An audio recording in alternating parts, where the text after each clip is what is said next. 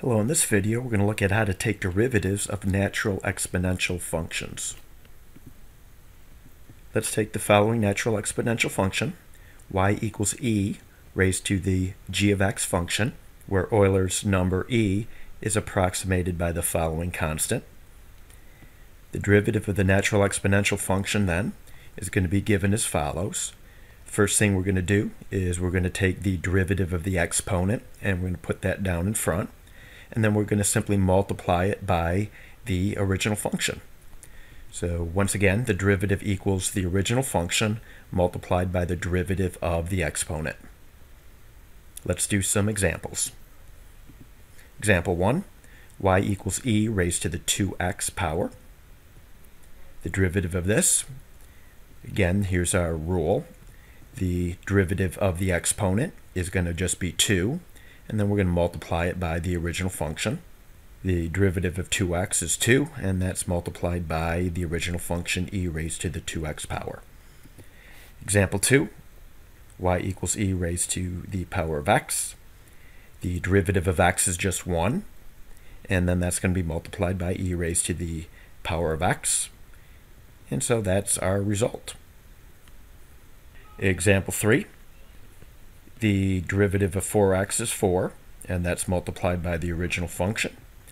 And we can simplify this a little bit. 4 times 20 is 80, and we're left with this result. Example 4. The derivative of 10 minus 2x is minus 2. So that minus 2 comes down in front, and then that's multiplied by the original function. And we can simplify by taking minus 2, multiplying it by 3 to get this minus 6. Example 5. The derivative of 3x plus 1 is 3. And that is multiplied by original function, and that is our derivative. Example 6. The derivative of a minus 1/4 x is minus 1/4. That's brought down in front and then multiplied by, again, the original natural exponential function.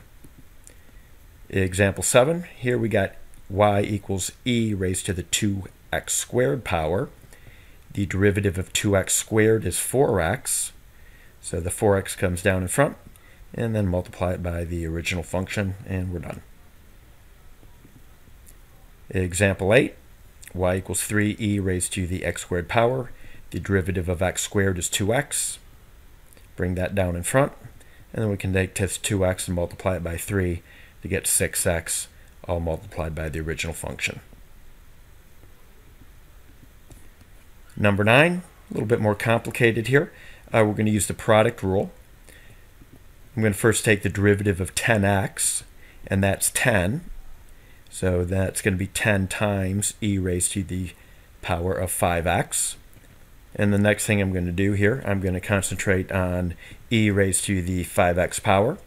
And the derivative of 5x is just 5, so that comes down in front. And we have this result here. We can simplify that a little bit. 5 times 10 gives us 50. And finally, number 10 here.